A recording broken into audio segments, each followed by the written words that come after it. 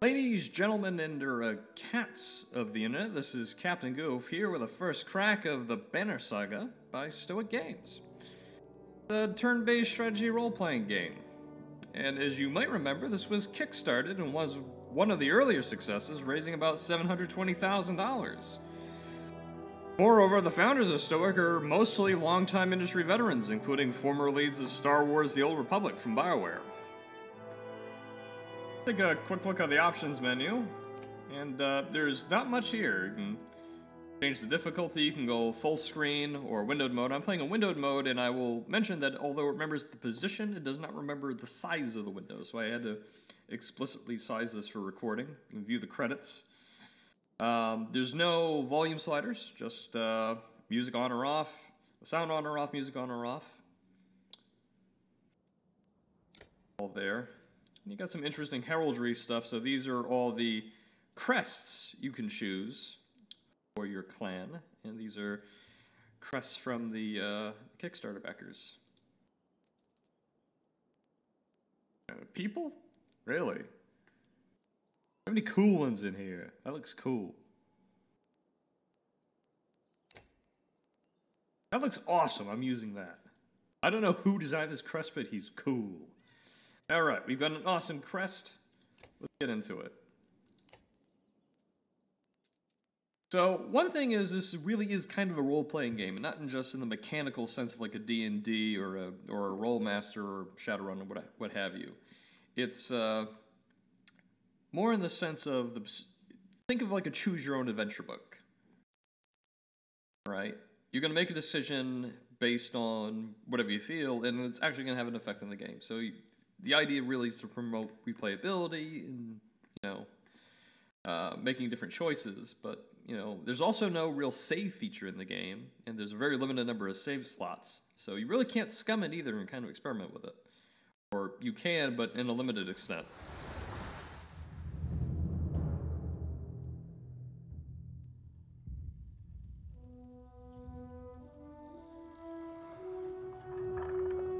So the animation... Oh, I'll let this go. It has been several long months on the road. The first signs of snowfall accost us on our approach to Strand, largest of the trade cities on the Val-human borders, and our last collection before returning to the capital. Several days ago, the sun simply came to a stop in the sky. Though during these long winter days, none of us can be certain how long it has been this way. Some of the men in the caravan have taken it as a dire omen. I am not quick to superstition, but I myself will be glad to be done with this year's rounds. We have been warned by stranded travelers about brigands on the path through Richhorn, our road home. Our captain seems unconcerned. Perhaps he is as eager as I to be done here.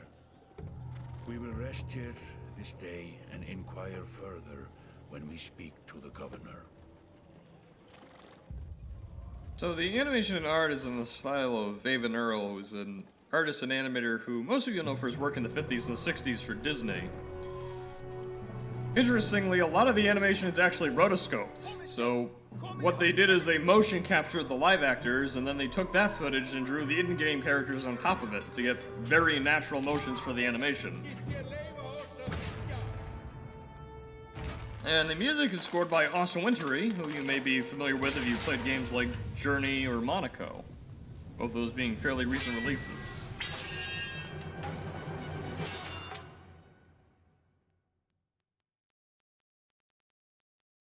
Alright, we're going to actually get into some action here.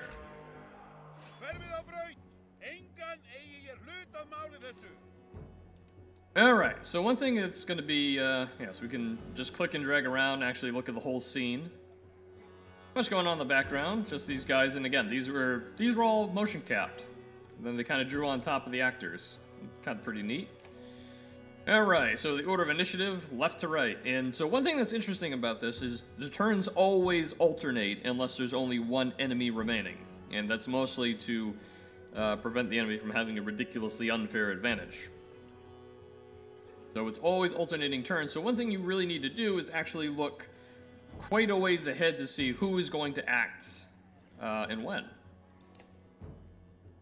Alright, Shieldbanger is active, so we're just going to follow this here. We're going to move here. Confirm it. And we're going to click the tile, and we can do strength damage. There we go. So, damage is very simple. It's your strength minus the enemy's armor. So, 9 minus 2 will do 7 damage. Armor is something you can chip away, but it's not really the most important thing in the world. Actually, your strength is really important. So, your strength is also actually your hit points. So, even if I brought him down to 1 health, he would only at most be able to do 1 damage. Actually, if I think the strength is lower than your armor, you actually can deflect it completely. But it's an interesting way to look at it. By doing damage, you prevent damage. Although sometimes it's actually better to just kind of sunder their armor and just do the damage. You also have willpower here, and we'll get to that in a little bit. Yep, see, both health and damage. And I just went over this. Okay, let's do that. And stab him. Alright. And we get renown, which is basically currency. Alright, and here comes the chieftain. Does 1 whole damage. Alright. So we can spend some of our willpower here, up to 2 a turn, to actually, in this case, it's kind of like a go for it in Blood Bowl. Or you can use it to boost your damage. I'm going to click his tile, we're going to bring up his Tempest ability, which is basically a whirlwind. Alright.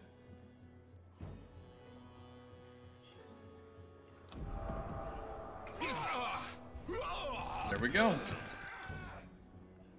This guy is hosed. Okay, so we've got 8 strength. Alright. What we're going to do is we're going to add a willpower to do an extra damage. And we'll do 9 damage. There he goes.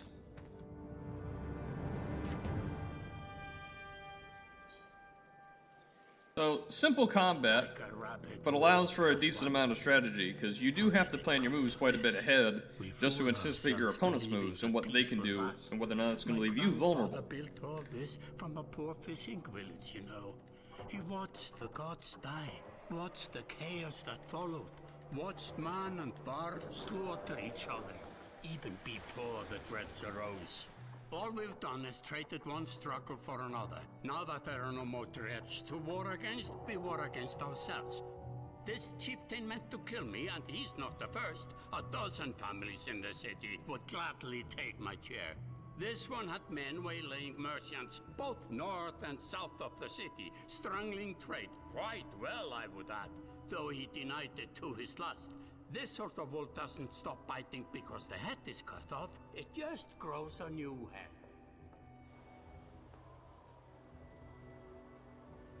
I'm in a bad way, my friend.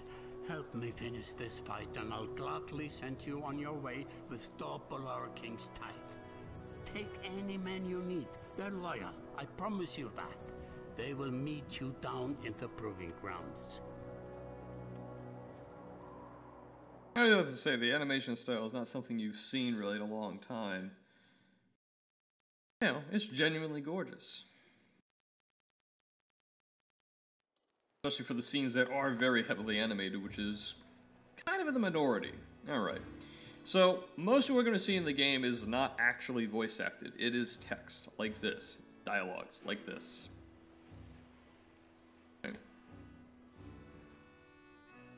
Alright, man, you know, I'm not going to go through all of this in excruciating detail. I've been through this part a little bit. So, hey, I can do my thing. I'm going to be a nice old man. Nice old, well, giant, really.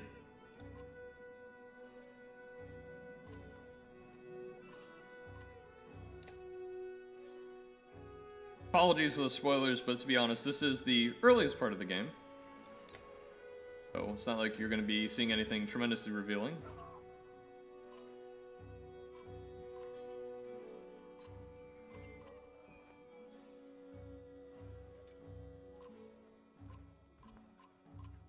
Gonna throw his crap on the ground.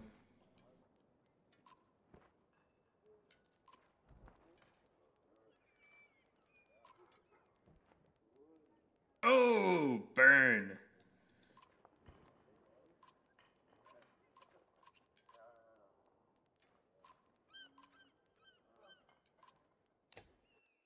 Alright, I suppose we're gonna get double our usual tithe here if we help this man out and go to the meat house. Yeah, are we really going through the front door?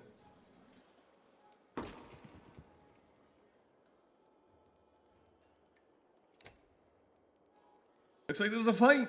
Fight, fight, fight, fight, fight, fight, fight, fight, fight! Which is really the meat of the game. Oh! And we've got 1, 2, 3, 4, 5, 6, 7, 8, 9 against our 4. Alright. Not really liking that all that much. I know what you do.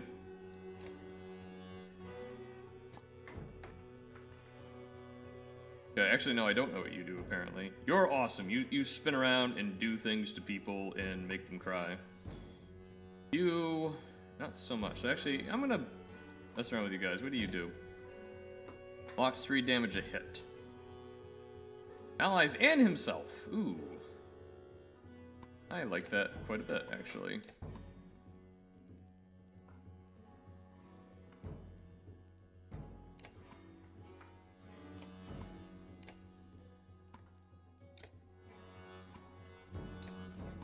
Alright, so we can't see the order in which everyone's going to go, but we're going to hit ready. And it's battle time! Alright.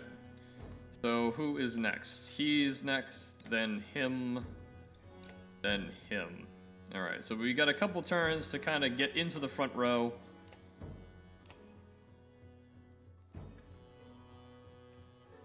Move. 5 and 8, and I have 10 strength. I'm not going to be able to take him down. Note of that. So, what you call it? When do you go? You can go for a bit. You're 15 strength. You're like a truck. Okay.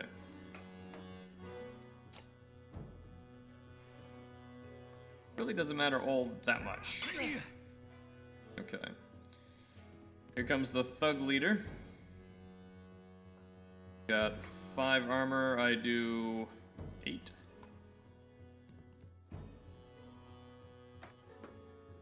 I could have done that. I'm walking on to nah. We'll just take the strength. Enough.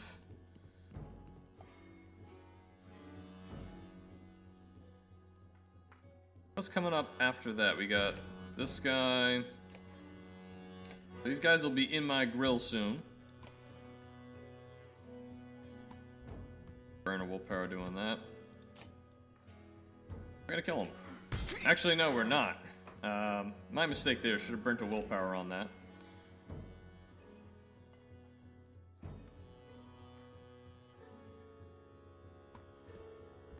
I got super into the thick of battle. Yep. Our turn prematurely. These guys are gonna start. Nope.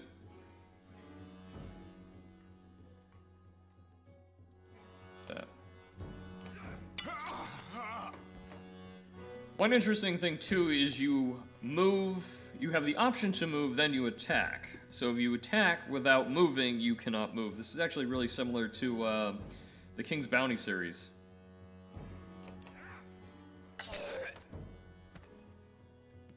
I don't recall if Heroes of Magic did the same thing. Nope, he... Wow. That was interesting and somewhat impressive. A lot of damage, actually.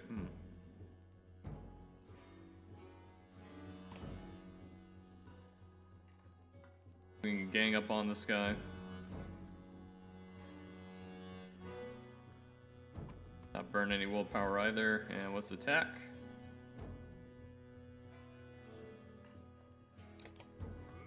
Can't do much if you don't have your strength. Okay, this is more my liking. So that's 6, 6, 8, 6, 8, 6. Got 12. I think this is what I want.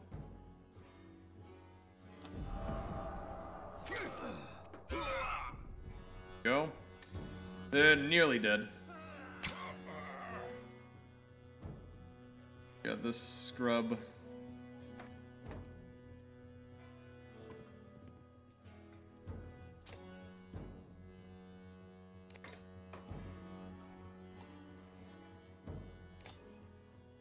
So there is a little bit of overlap problems. We're just gonna kill him. Here we are.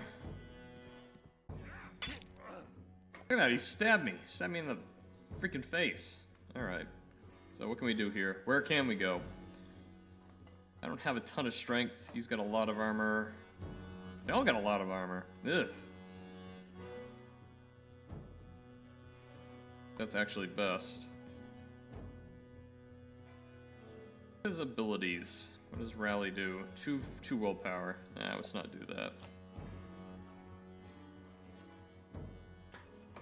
And let's screw him up.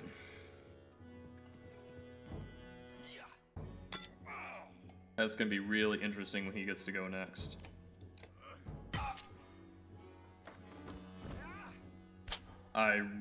Oh wow, I pity these guys. Look at this! Yeah! Okay, so it's not a full 360. That's kind of weak sauce, but I'll take it. Alright, he's starting to be a little hurt. That's fine. We're doing well.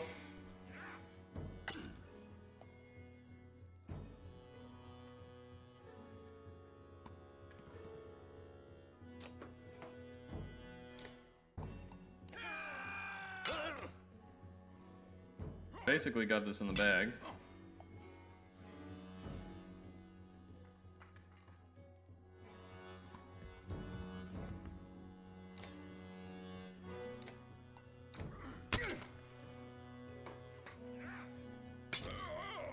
That's kind of a problem, actually, that he's actually that vulnerable. Who's next? Him and him. I want to kill him. No.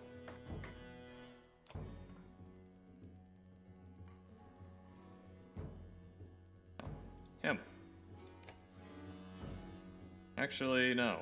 Get the heck out.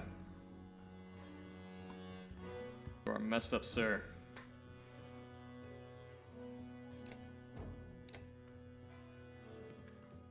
Might be in trouble.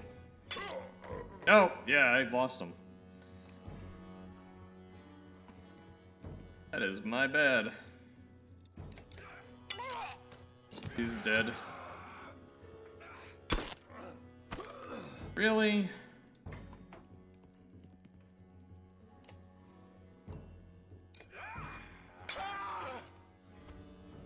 I think he's just injured. And can recuperate later on. If not, well, I'm in a lot of trouble because he's probably a story character.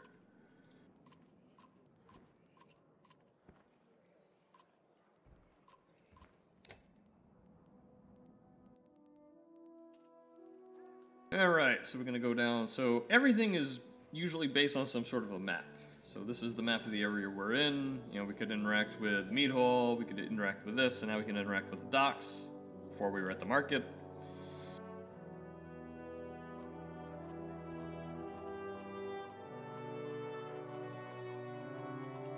Old men. Trying to prevent you from the spoilers.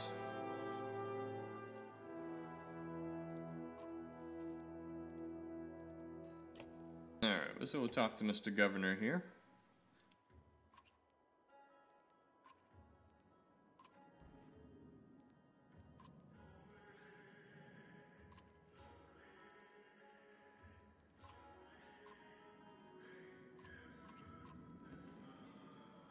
So there is, as I mentioned, a lot of text and very little voice acting. And also the voice acting actually is in caption, so just a heads up on that.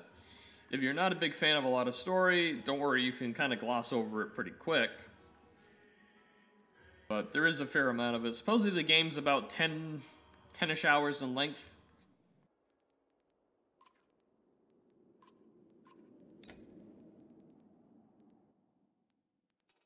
For me, the meat of the gameplay is the combat. Go have a drink with this guy. One thing you'll notice actually with the animation for a lot of the cutscenes, aside from the one we had in the beginning, is it's actually very subtle. You know, their eyes will move around, like a tassel that blows or a sleeve that blows in the wind. And although music is pretty good, there's actually not a ton of it. You kind of get like a little snippet of music, a little taste of music, and that's it. There's no more of the rest of the meal. Get some renown, and we're ready to move out. I think you also notice too is we have days of supplies. It also shows how big our crew is and our morale, our currency, how many days we spent. But the days of supplies is interesting because you actually need them. Think of this as kind of like an Oregon Trail with, Vikings.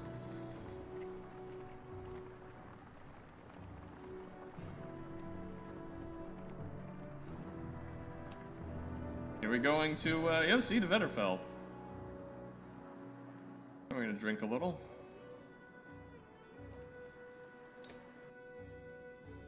Now, some of these events, probably have very little to do with anything, but it's interesting to see what the effects will be over time as you go through your entire playthrough.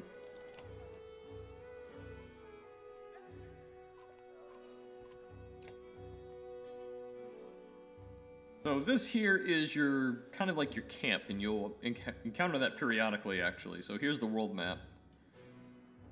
Here's where we are, here's where we came from. I'm assuming we can go back. Tells us all about things, about places.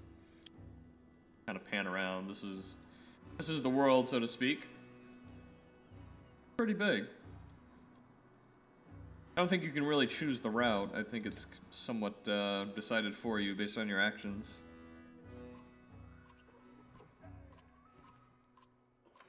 Like we're gonna get out in a moment, but this here is your camp, and this is kind of where you manage your caravan and upgrade your allies. So you got the hero's tent, which you can basically look at your roster. Can still fight, but have a penalty of max strength equal to the number of days wounded. The heals time passes. So he needs a day to heal. Gunnulf, he's promoted, so he's gotten his 2 kills.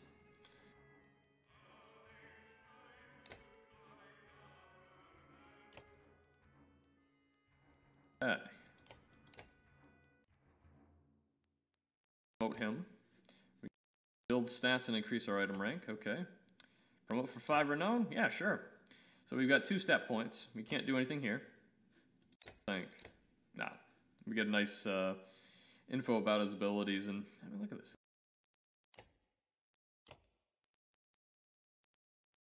So he's a Warhawk, and I think there's a basic class system. There's also items you can buy with your renown. And characters only have a single item slot. So if you're looking at like something like a Final Fantasy Tactic, where you can do a lot of character customization, you really can't. So these are actually the stat points you currently have available, like we have a skill, and this is how many you could potentially have at your rank, or your level. So we have 7 armor, we could have up to 12, we have 15 strength, we could have up to 18, we have 3 willpower. So this is actually bringing it up. So exertion is the amount of willpower you can use in a turn. And I consider that to be pretty useful. How much damage you naturally do to enemies as armor, which I actually consider to be really useful as well. Have that. And he needs 5 kills for his next rank. We've got Luden, who hasn't been in combat yet. Hakon, who hasn't been in combat yet. And Mogar, who hasn't actually killed anybody. We've had like other bit characters kind of help out. Quarter of the go their turns. Guys go and have him just kind of do.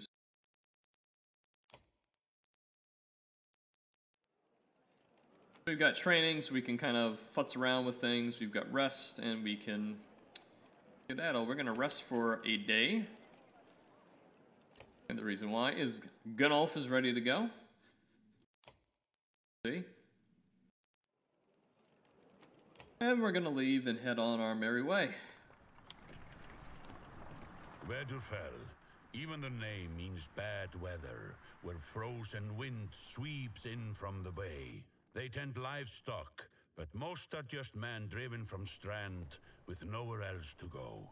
Why else would anyone stay? We won't stop long. Bit ominous.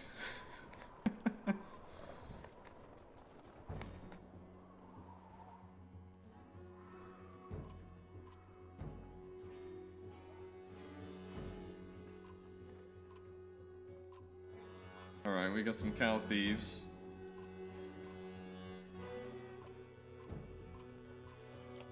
Alright.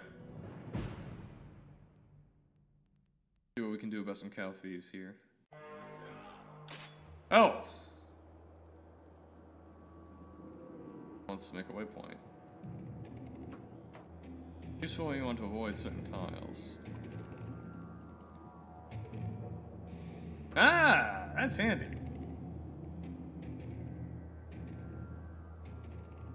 Top right banner.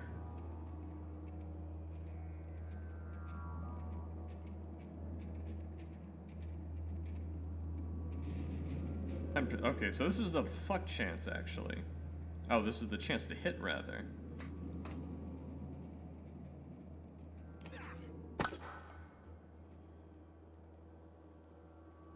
Strength and armor is equally important. Yeah, this guy's got... Wow, this guy's got 15 armor. Oh, that is rough. Wow, that sucks. Alright, so what do you got for abilities? You have Sundering Impact. +1 strength, +1 break the target, +1 break the heavy impact. Okay. Gonna move. Let's move him right here. With Sundering Impact onto this bad boy. And yes, add the willpower.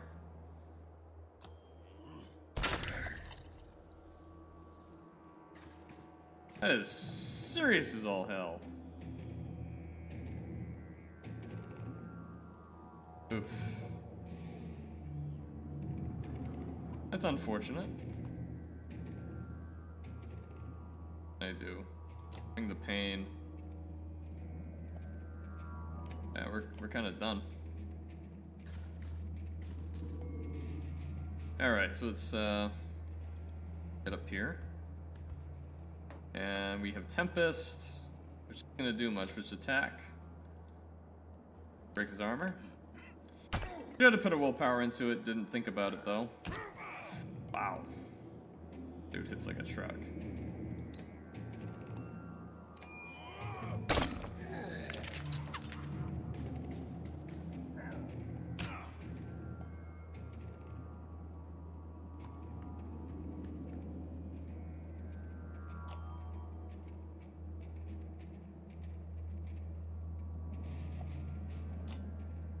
Damage can I do to him? Not a lot, wow. That is horrible. Ah, he's still got 8 armor.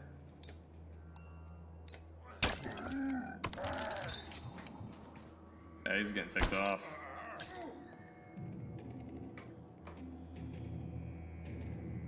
Jeez. What can I do to this guy? Nothing.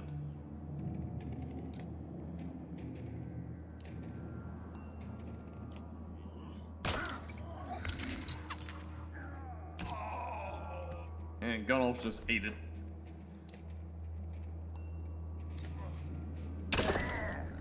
Now, at least he's doing some real damage now.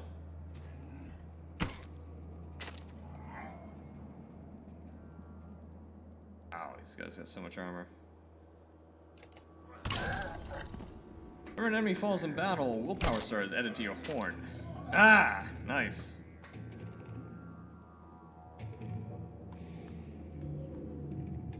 Can't bring the pain. I can't attack.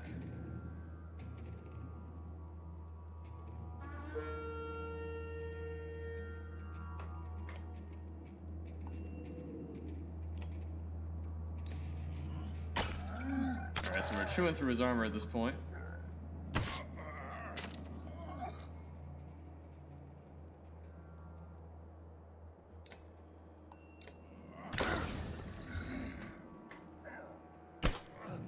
Having trouble getting through his.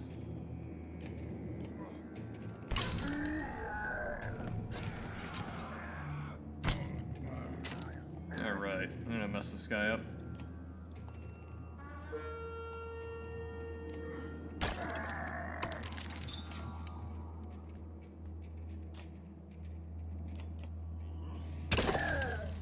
There we go.